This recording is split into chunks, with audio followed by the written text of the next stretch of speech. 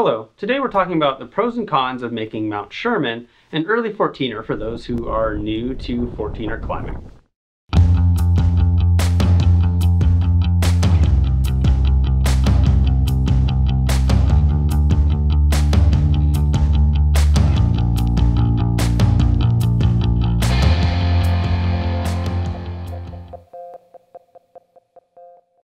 Hi there everyone, I'm Jason, and we're going through the pros and cons of making Mount Sherman an early or even a first 14er for you or for your kids. Mount Sherman was the first 14er we took our twin boys on when they were 6 years old. It was also the first 14er for my nephew when he was 8, and for my mother-in-law who was in her early 60s. So we've had some experience in our family hiking Mount Sherman as a first foray above 14,000 feet. But just because it's right for some people doesn't mean it's right for everyone. So we'll be talking about the pros and cons of the peak from the perspective of new climbers or even kids. I've climbed Mount Sherman from both sides. You can approach Mount Sherman from the southeast coming through Fairplay, Colorado.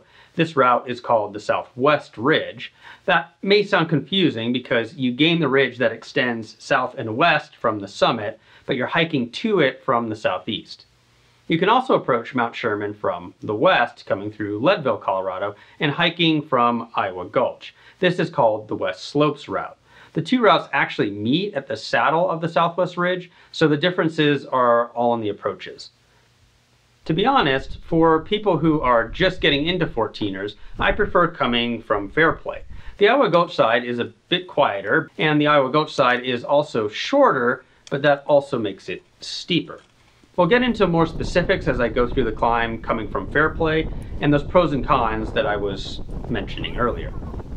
First, the pros of the route. In comparison to other 14ers in mass, not just the Iowa Gulch option. The Mount Sherman Trailhead on the southeast side, that's the 4 Mile Creek Trailhead, is a 2.5 hour drive from Denver. It's also the same 2.5 hours from Colorado Springs. I like that distance because it's short enough to not require a full day's drive and an overnight camp for many people, but it's far enough away from those major front range population centers to keep the crowds down. Don't get me wrong, you're still going to climb with 100 of your closest friends on a weekend, but not several hundred. You can still find parking reasonably close to the trailhead, even at sunrise. The route finding is also simple.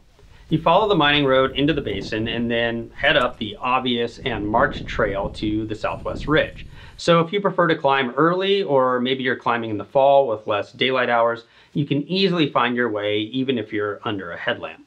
That's one less risk to have to contend with.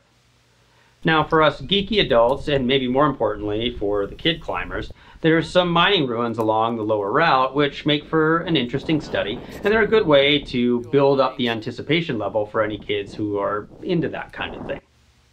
Also on the pro side is that it's a Class 2 ridge. While there are certainly Class 1 climbs that could make a nice 14er ascent, I think having a short and pretty tame piece of Class 2 hiking is good preparation for future 14ers. There are only 7 peaks with Class 1 routes on all of Colorado's 14ers, and there are 32 peaks with Class 2 routes, by far the most of any class. So coming to terms with Class 2 hiking is kind of essential if you want to keep doing this stuff. And as far as Class 2 hiking is concerned, Sherman is pretty mellow. The Class 2 section is short, offers just a tiny section of very mild exposure, again, a good entry point to more exposed climbs on future peaks, and doesn't require unstable rock hopping like other Class 2 talus fields. Speaking of exposure risk, 14er climbers also need to consider rockfall risk. While you can find routes, the Class 1 routes that I mentioned earlier, that have less rockfall risk than this Sherman route, you can't really find a Class 2 route with less rockfall risk than the Southwest Ridge. Even the Iowa Gulch side has a bit more rockfall risk than this. Really, the only place where it could be possible is the zigzag up to the saddle, but that section is pretty beat down and not particularly loose. And the biggest pro for me is the variable nature of the distance and vertical gain. You can kind of customize this climb to your needs. At its shortest, it's 5.25 miles round trip with about 2,100 feet of vertical gain. You can extend it all the way to 3,100 feet of gain in 10.5 miles. And that also gets me back to the steepness, which is pretty mild. 1,000 vertical feet per mile is a good rule of thumb when you're thinking about steep or less steep Colorado 14ers. You take the round trip distance, you cut it in half. So in this case, 5.25 miles becomes 2 5/8 miles one way. So you're doing about 2,000 vertical feet in more than 2 miles or less than 1,000 vertical feet per mile. You can take the Iowa Gulch side as another case study. It's 4.5 miles round trip. So 2 1/4 miles at about 2,200 vertical feet gain is much closer to the 1,000 vertical feet per mile. It's been my experience that the steep sections of a 14er climb is where new climbers really struggle. They haven't yet learned to modulate their pace as effectively as they will, and they tend to get winded and low on energy. The more that you can reduce this opportunity for these mild mistakes, the more likely that new climbers are going to find their way all the way up to the summit. And besides, 5.25 miles isn't exactly a long hike by 14er standards. When you rule out routes that are class 3 and above, there are really only the Lincoln, Cameron, Bross, Democrat peaks and that Iowa Gulch route on Sherman that are shorter, and all of them are steeper. I think the Southwest Ridge finds that right balance between distance and steepness. So the easier terrain helps you maximize the likelihood for success. So those are the pros. Before we get into the cons, I want to talk about one thing that's kind of a pro and a con. The road to 4 Mile Creek Trailhead is passable by a patient driver in a 2-wheel drive vehicle on a dry summer day. So it's good that a 2-wheel drive vehicle can make it up as far as you want to go, but it's also a bit of a con in that this isn't a groomed road. You need to avoid small boulders and a few potholes, so expect slow going.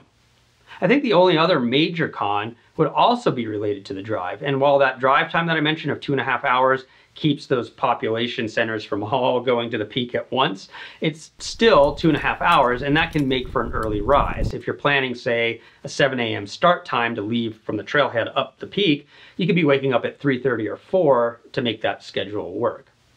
All things being balanced, like I said, we've chosen Mount Sherman for a number of first 14er climbs in our family, so it must be working for us. Hopefully this quick review helps you consider if it might make a good first or amongst the first few 14er attempts for you or maybe your kids. As with all things 14ers, there's always going to be varied opinions. So do you have a favorite peak that you like to recommend to those who are new to climbing these mountains? Let us know in the comments section. If you want additional thoughts related to this video and every video that we produce, along with links to the equipment we discussed, sample gear lists, sample itineraries, and links to other outdoor resources, please visit our website at shortguysbetaworks.com. The link's in the description below. And if you want to be alerted as we release new content, please subscribe and ring that bell. We produce educational content like this, as well as short films of our family adventures, and we release something new every week. So if you have ideas for content that you'd like to see, please let us know in the comments section too. See you next week, and keep on getting more out of that big outside.